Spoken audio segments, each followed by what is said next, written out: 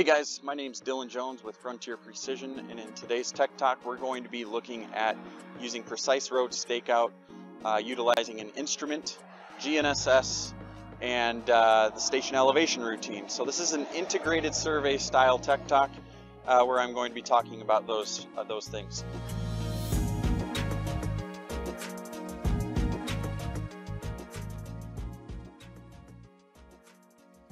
First things first, let's take a look at our data collector. We need to have a survey style set up. I have one called SX12 Integrated. You can see when I open up and edit the survey style, we have conventional and GNSS. So we just need to establish two survey styles, one conventional, one GNSS to get us going. We're combining them into this integrated survey style. We have our prism to antenna offset, so depending on the type of receiver and the type of prism that you're using, you're going to appropriately select from this list here to get that prism to antenna height offset. And then most importantly for this Tech Talk, we're going to be talking about the precise elevation check mark there. So we want to have that on, and I'll show you what that's all about. So let's hit accept. We're going to hit store and escape out of our survey styles. All right, so for this Tech Talk, I have my SX12 instrument set up over here on the knoll. It's giving me a good field of view to my road that I have here loaded on my map screen. I'm in the roads module, so that's important to be in the roads module. I have my VRS network that I'm going to dial into, and then I have a benchmark elevation that I want to elevate my station off of. All right, so here's the routine and what that looks like. So first things first, we want to start our survey. So we're going to go to Menu, Stakeout. Okay, again, this is in roads, Stakeout, and then choose our integrated survey style, SX12 Integrated, and then I can do a station elevation routine. So this gives me flexibility to set up my instrument wherever I want. I just need to station elevate on a known elevation. Okay. So what's going to happen here is it's going to start up my VRS connection, and then I will get that going here, and then from there I'm going to shoot a benchmark with my instrument. So as the survey is starting, I'm going to walk over to my benchmark over here on the other side of my site. Let's level the instrument here first. Go ahead and accept that. And it's about 72 degrees Fahrenheit today. Alright, so the station elevation routine, I need to put in an instrument point name. I'll just go with the default here for now. Code. Just so I know it was a station elevation. And then my instrument height is 5.01 feet. Alright, now I can go over to my benchmark. So I have a known elevation on this benchmark.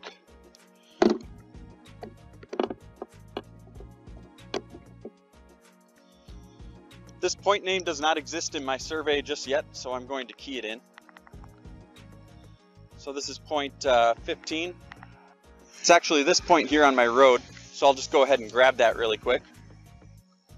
And I will go ahead and hit store. Alright, so essentially there I just had to key in a known benchmark location and elevation, and now I'm going to shoot it with my robot.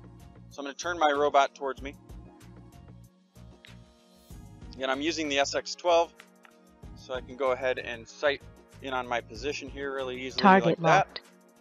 Make sure I'm using the proper prism and prism height. No target. So I'm running Target 6 locked. feet. Alright, I'm going to level up and I'm going to measure. Observation stored. So I just take that observation to my known benchmark. I'm going to see the results or the residual screen here. There's no residuals really. We're going to hit the results button and then go ahead and store this. So this is providing an elevation now to my instrument. Sorry, I had to get out of the way of some traffic. But so now at this point, I have my station elevation completed. I'm going to go ahead and stake out my road. Alright, so what you're going to see here and what's important is that you start the stakeout in GNSS mode. Alright, so I'm going to switch over to GNSS, and I can do that by tapping on the angles at the top right hand portion of the status bar. That's the quickest way to switch between GNSS and robotic total station mode. Okay, so I can just tap that area of the status bar.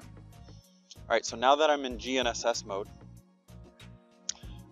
one thing we can't do yet is utilize the IMU tilt compensation, so I'm going to turn that off. Perhaps one day we'll be able to use that in this mode, but today we cannot. So I'm going to just disable that altogether and run this as just a traditional RTK rover. Alright, so now I'm ready to stake out my road. Let's go to Menu, Stakeout, Stakeout Roads. No target. Target locked. And it appears I don't have my file located in the proper directory. Not a big deal. I have it loaded here in my layers. So I'm going to just go ahead and select my road from the map, hit Stakeout. And here you'll see your target height. You'll also see your antenna height for your for your GNSS rover. And then your station interval. We'll go ahead and hit Next. Here, just a little warning message telling you that if you're using road stakeout precise elevation, you cannot use the GNSS IMU tilt compensation. So we'll hit OK and acknowledge that.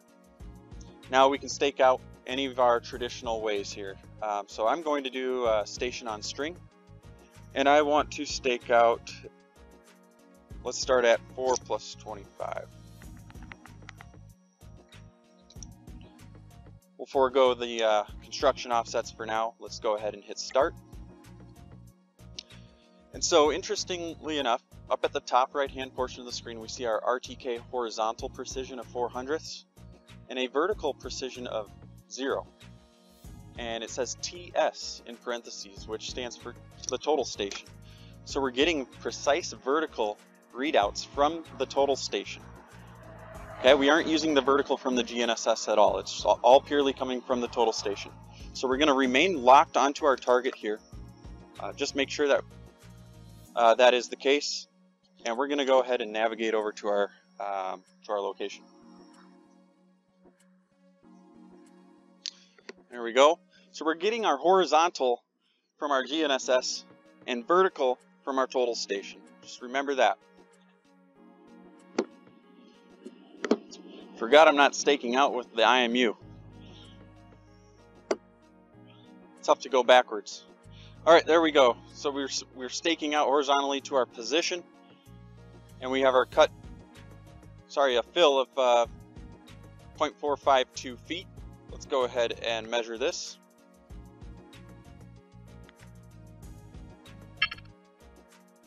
And there we go. Store that. Observation stored. I'm going to go ahead and do Station Plus. Navigate to the next station here. There we go. So through all this, again, we're getting our observation stored. GNSS receiver and the vertical being precise from the instrument. It's the biggest thing here. And we didn't have to do a station setup. We didn't have to do a resection. We just simply put our robot GPS search anywhere ready. on site. Gives us that flexibility. Maybe there's some obstructions that don't allow us to see our control, or you just want to position it somewhere that's convenient and out of the way, and gives you good line of sight to pretty much the entire road corridor. So that's what I did here. We shot in a benchmark, used the station elevation routine, quickly set up our instrument to provide it a vertical reference point, and away we go with staking out our road. Target locked. With integrated surveying.